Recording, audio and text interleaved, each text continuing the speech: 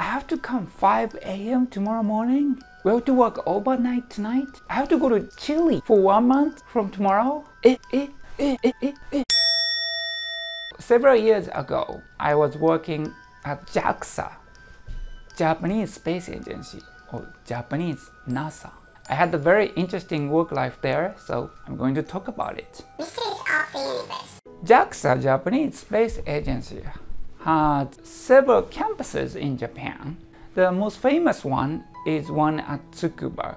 This is the place where they build rockets. H2 rockets are these big rockets, and then also the Japanese module of the International Space Station is also made here at Tsukuba. But the place I worked is at Sagamihara. This is where people build space telescopes mainly.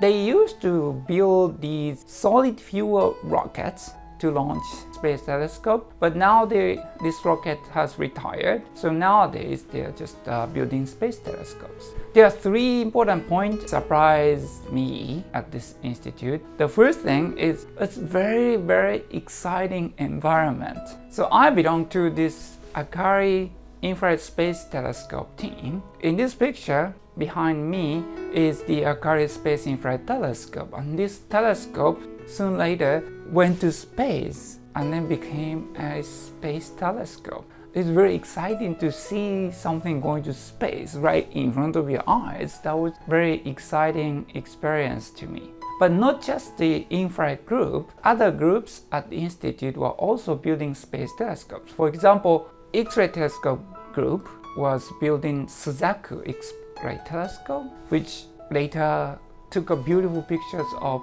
X-ray universe and then sent us pictures. And also radio group was building VSOP-2. This is a space radio interferometer. In radio, people sometimes combine several telescopes into one big telescope with interferometry technique. But their group was trying to do that in space. If you can do that, you can artificially build a radio telescope with the size of the orbit of the space telescope. So it's much larger than the size of the Earth. That's a very exciting project. And also another group was building Hayabusa.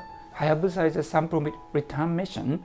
Hayabusa flew to asteroid Itokawa, landed on it, took some sample and came back to the Earth. It was a very exciting mission. Some movies are made out of this story. And there was solar group was building Hinode Solar Telescope. And also there was a spacecraft going to the moon called Luna-A. And these projects were happening at the same time in one institute, ISIS. It was very exciting to work at such a place.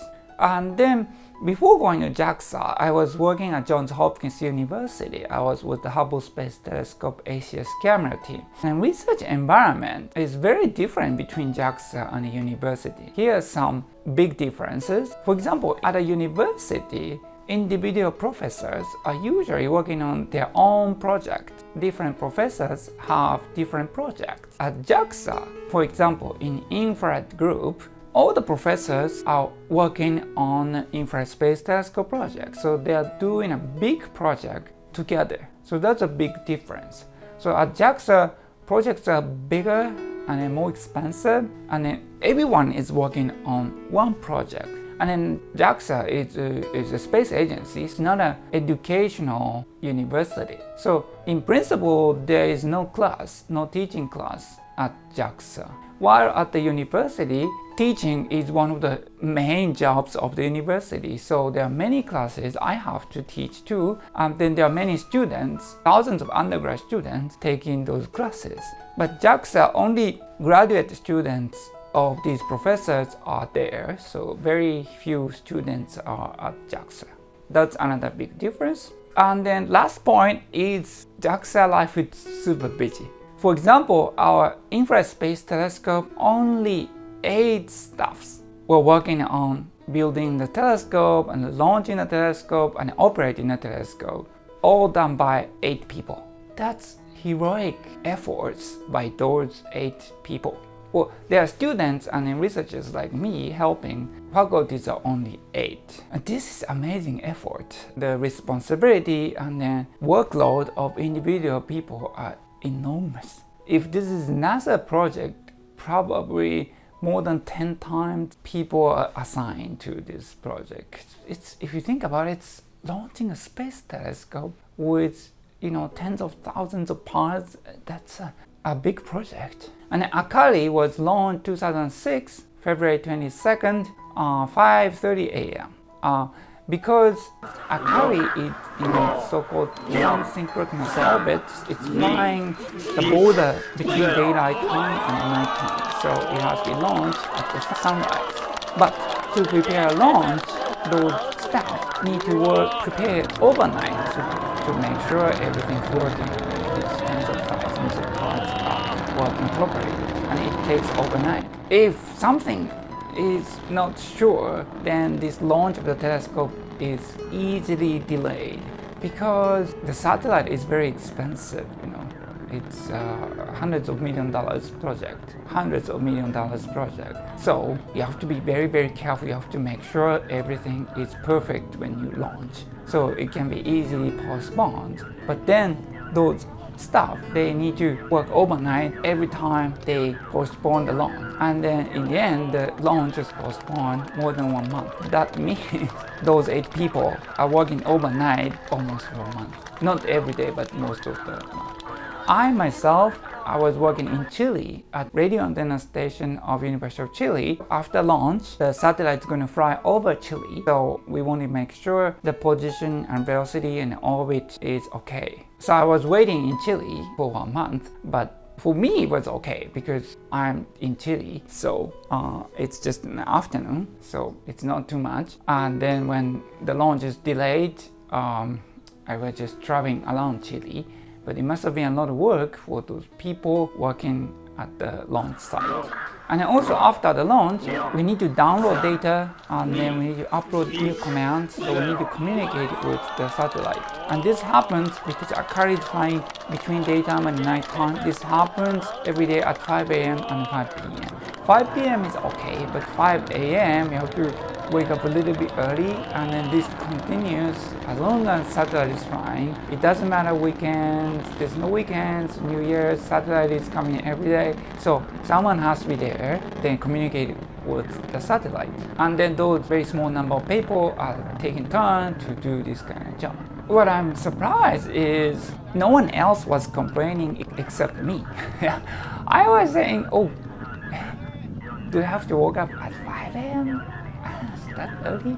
But everybody else was, it almost seemed to me that willing to do this kind of job. That was surprising. Well, if you think about it, those people have spent 20 years of their life to plan and build and launch this space telescope. And then now the space telescope is finally sending us the data. So, they don't care 5 a.m. or 5 p.m. They love the telescope, so they don't mind waking up 5 a.m. That was very, surprising thing to me. And then also I was very touched and moved. People there, super busy, they're working around the clock. And everybody is super talented, everybody, there are so many tiny programs in making a space telescope. There are so many parts, need to talk to each other, and it's always a problem. But those people are super talented and super hardworking and solving these problems one by one by themselves. That was amazing to me. But the more amazing was, it seems those people are loving that. They don't complain, I have to work overnight, I have to work on the weekends. It seems like, they're taking care of their own child. They love to work on, they love to fix or improve the telescope.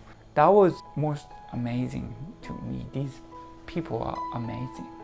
I believe the success of the space telescope are thanks to those hardworking, super talented people. That's what I learned when I worked there. So if you want to work at the space agency, there's always call for new positions.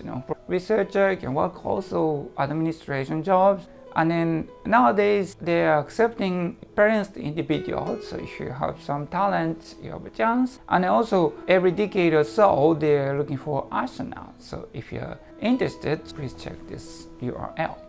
Okay, I stop here today. If you like the video, please like it and then please subscribe to my channel. Comments and questions are welcome. JAXA, Japanese NASA.